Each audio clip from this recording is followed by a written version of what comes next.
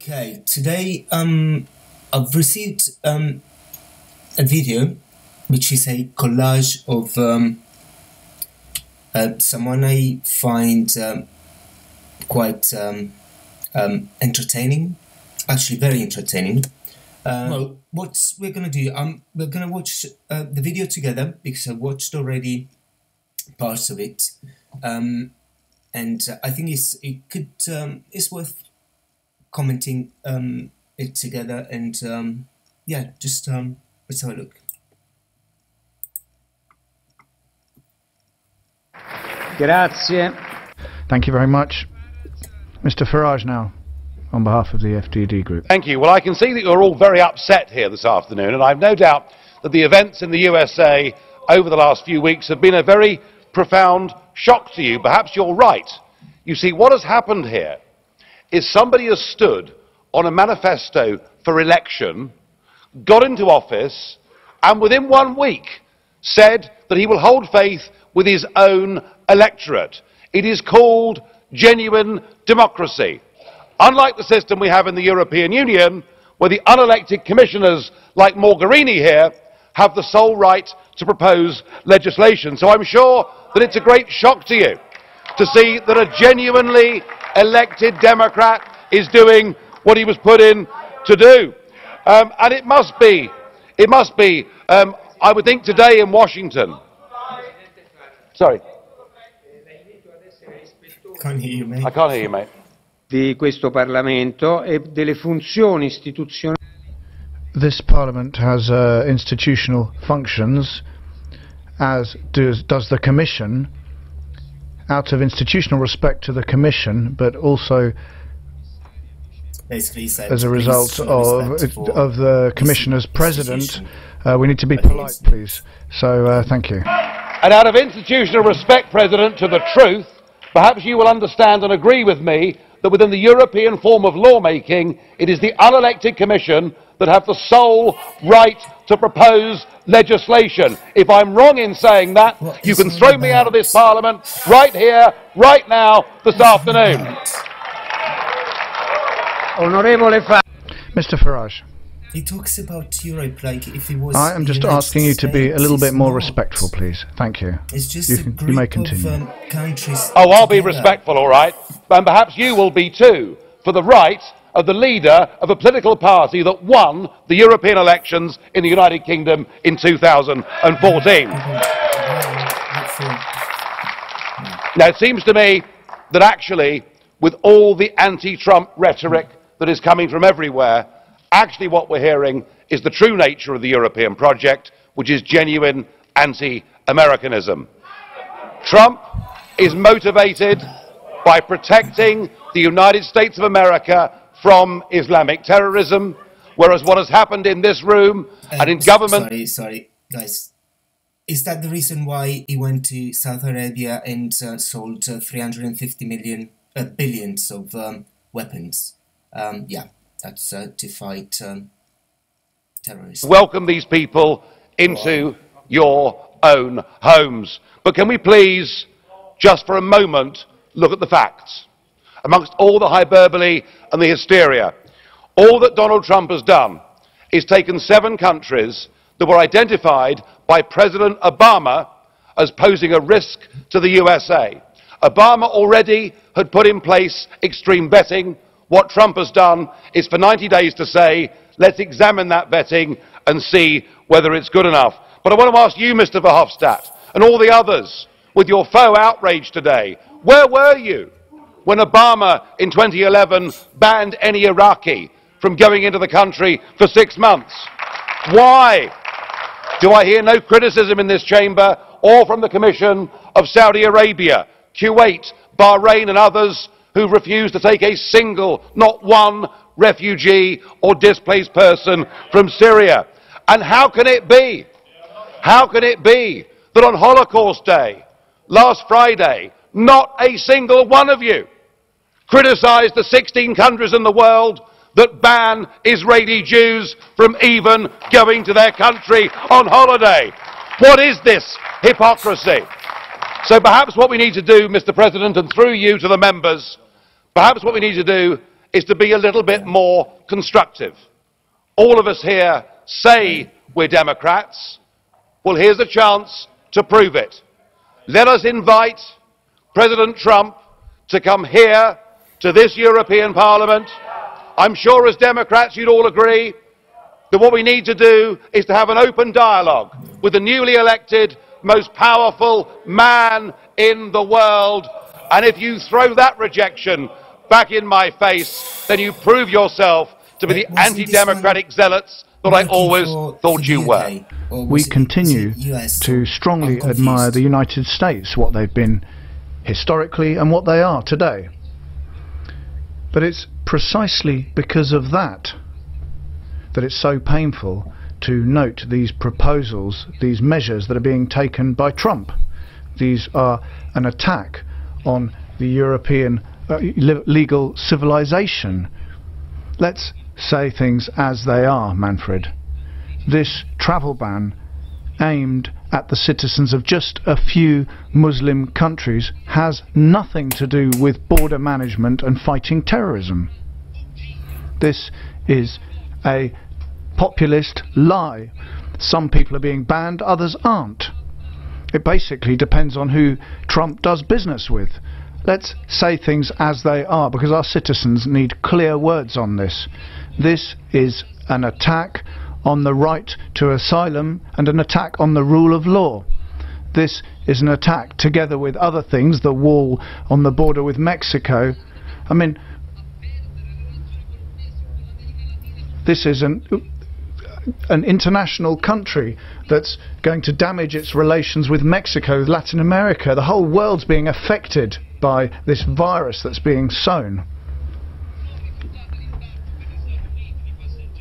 Airlines, don't refuse to take people from these countries on your planes. Don't stop them travelling. Joe Linen's right here, as is Manfred Weber, when they say, well, if this ambassador were appointed, well, then he wouldn't be welcome, because I can't welcome someone who, even before they're appointed, says I'm going there to destroy the European Union. Let me say to Mrs. May, to the UK government, do not play the Trojan horse to destroy the European Union. Don't take on that role. It would be good for member states to call their ambassadors for consultations with regard to what's going on in the United States. That would be a symbolic act, and it would also be a good thing. It would be a good thing also not to see Trump invited to Europe until this issue is resolved.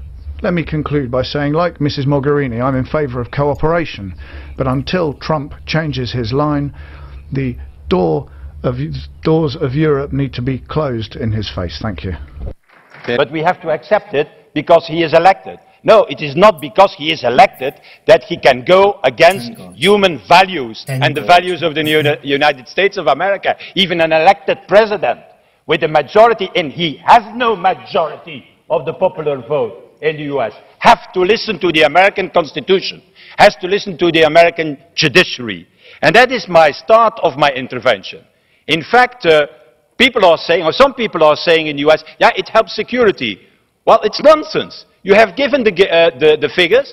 Since 1975, all terrorists in the US came from 3 countries: Egypt, Saudi Arabia and Lebanon. None of them is on the list. It are 7 countries, and nobody came from that country since 1975 as a terrorist. So it's pure discrimination. And pure discrimination in a more broader approach, but because it's not only about this religious ban.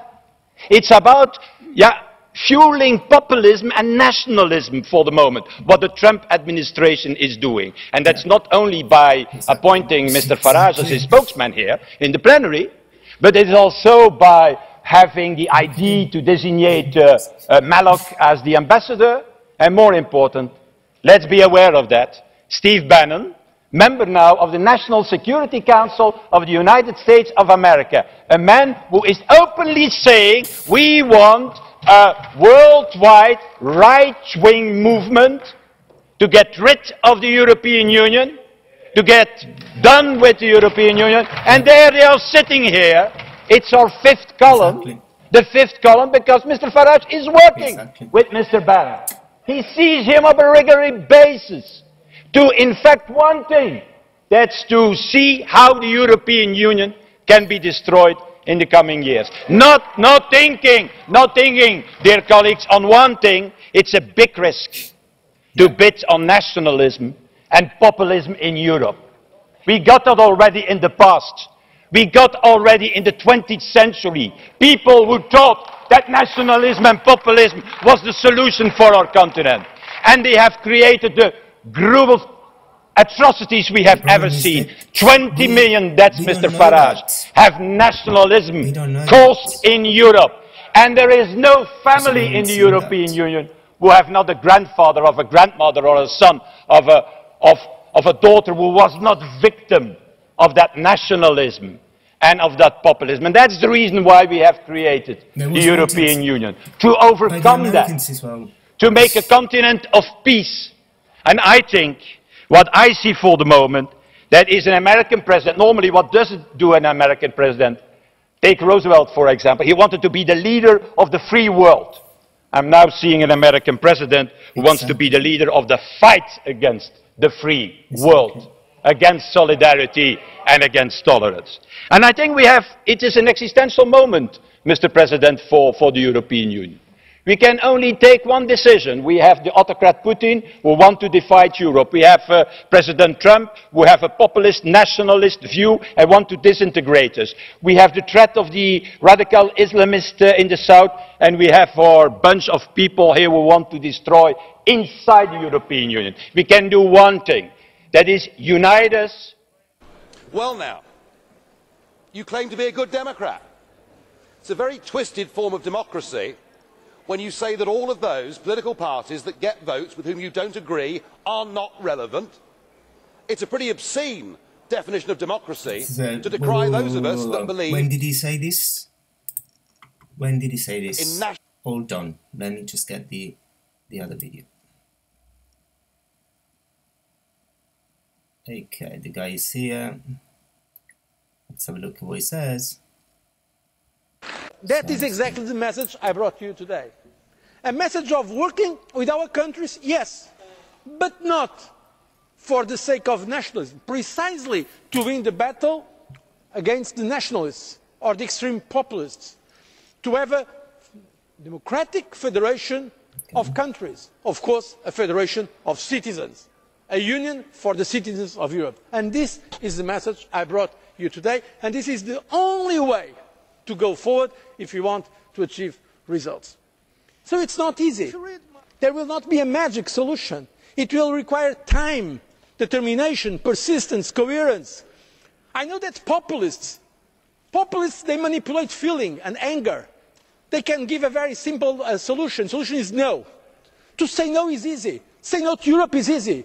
Difficult, and that requires leadership, is to say yes, but to say how we can move forward.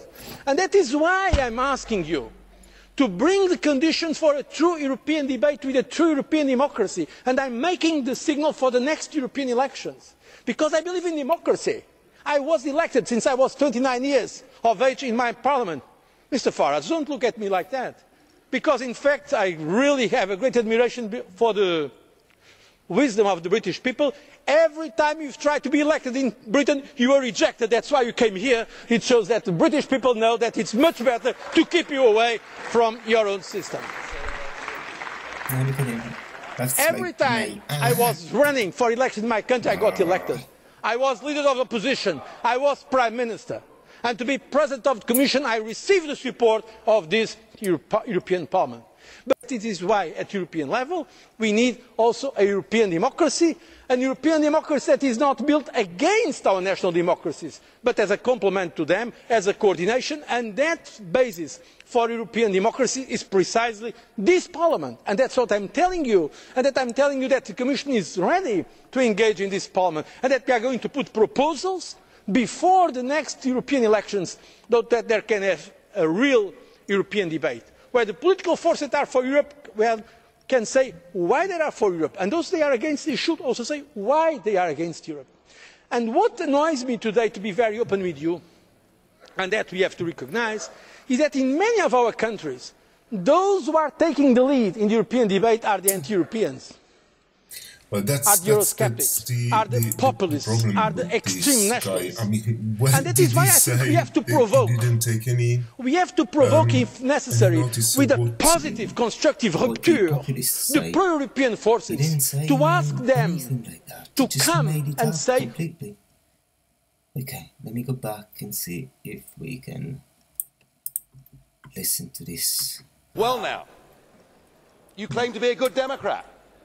It's a very twisted form of democracy when you say that all of those political parties that get votes with whom you don't agree are not relevant. It's a pretty obscene definition of democracy to decry those of us that believe in national democracy and European cooperation. You call us populist, extremist, xenophobic and nationalistic. Surely, Mr Barroso, the point about democracy is you engage in debate. You listen to what the other person has to say, you put it to the public and you accept the result.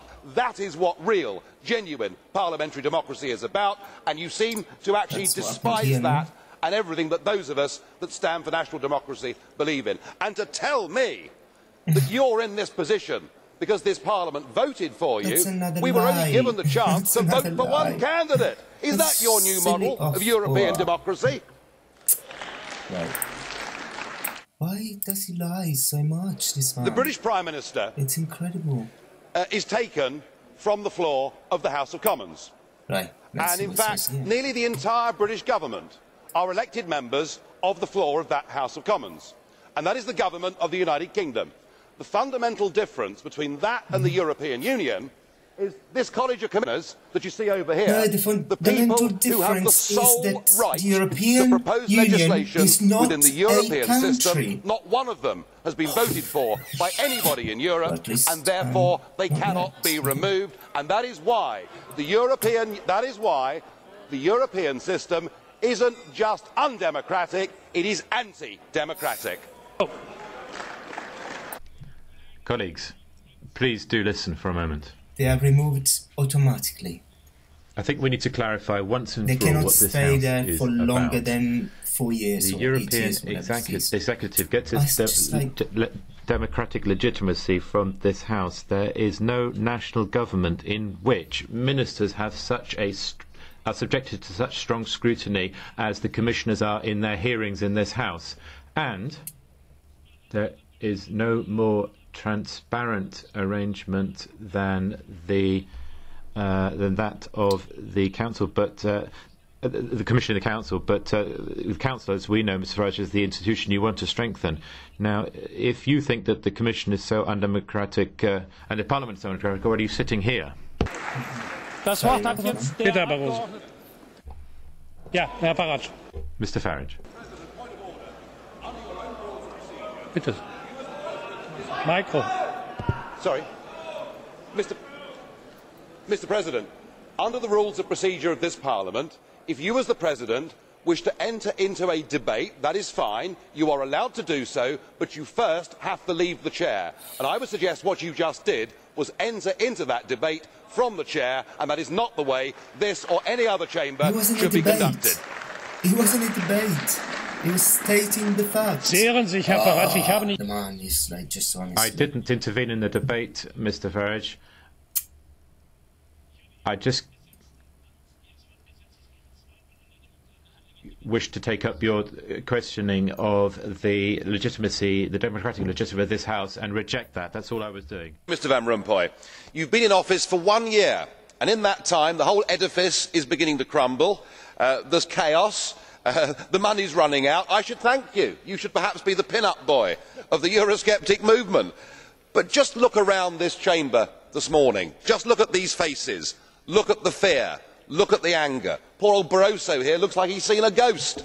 You know, they're beginning to understand that the game is up. And yet, in their desperation to preserve their dream, they want to remove any remaining traces of democracy from the system. Yeah.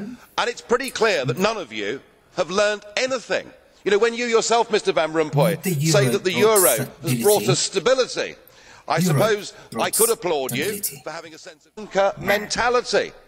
You know, your fanaticism is out in the open. You talked about the fact that it was a lie to believe that the nation state could exist in a 21st century globalised world. Well, that may be true in the case of Belgium, who haven't had a government for 6 months, but for the rest of us, right across every member state in this union, and perhaps this is why we see the fear in the faces, increasingly people are saying, we don't want that flag, we don't want the anthem, we don't want this political class, we want the whole thing consigned to the dustbin of history. And we had the Greek tragedy earlier on this year, and now we have the situation in Ireland. Now I know that the stupidity and greed of Irish politicians has a lot to do with this. They should never ever have joined the euro. They suffered with low interest rates, a false boom and a massive bust. But look at your response to them.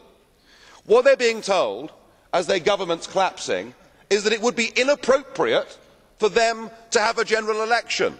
In fact, Commissioner Rehn here said they had to agree their budget first before they'd be allowed to have a general election. Just who the hell do you think you people are? You are very, very dangerous people indeed. Your obsession with creating this euro state means that you're happy to destroy democracy. You appear to be happy for millions and millions of people to be unemployed and to be poor. Untold millions must suffer so that your euro dream can continue. Well, it won't work, because it's Portugal next. With their debt levels of 325% of GDP, they're the next ones on the list, and after that I suspect it will be Spain. And the bailout for Spain would be 7 times the size of Ireland, and at that moment all of the bailout money has gone. There won't be any more. But it's even more serious than economics, because if you rob people of their identity, if you rob them of their democracy, then all they are left with is nationalism and violence. I can only hope and pray that the euro project is destroyed by the markets before that really happens. Let's hope not. Let's hope not. Thank you. 2-3 years down the line, if the economy of the UK and we suffer as a result, as a direct result of us exiting the EU, are you prepared to apologise to this country and leave the politics altogether? Yes or not, Nigel? Well, there isn't much of a tradition here, is there? Because Alistair Campbell, who I row with today, has yet to apologise for the dodgy dossier or taking us into a war that cost us much gold and blood and did more harm than good. And I haven't noticed Gordon Brown apologising for selling off nearly 400 metric tonnes of gold at below $300 an ounce. And I haven't noticed anybody that supported us joining the euro saying, I'm really, really sorry, we were leading you in... Oh, and those that signed us up to the ERM and saw us squander our reserves. I see hardly anybody resigning, hardly anybody apologising. Tony, if Brexit is a disaster, I will go and live abroad. I'll go and live somewhere else. But you know what, Tony? Whoa!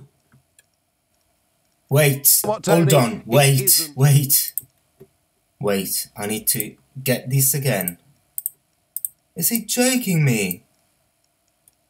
He's taking, like... 400 metric tonnes of gold at below $300 an ounce. And I haven't noticed anybody that supported us joining the euro saying, I'm really, really sorry, we were leading you in... Oh, and those that signed us up to the ERM and saw us squander our reserves. I see hardly anybody resigning, hardly anybody apologising. Tony, if Brexit is a disaster, I will go and live abroad. I'll go and live somewhere else. But you know what, Tony? Do you know, if Brexit is a disaster, I will go and live abroad. I'll go and live somewhere else. And this is a nationalist boat off the Titanic. The EU does not work, Tony. It's failing. It's failing. I'm just in shock. Completely in shock. Nigel, who the hell do you think you are?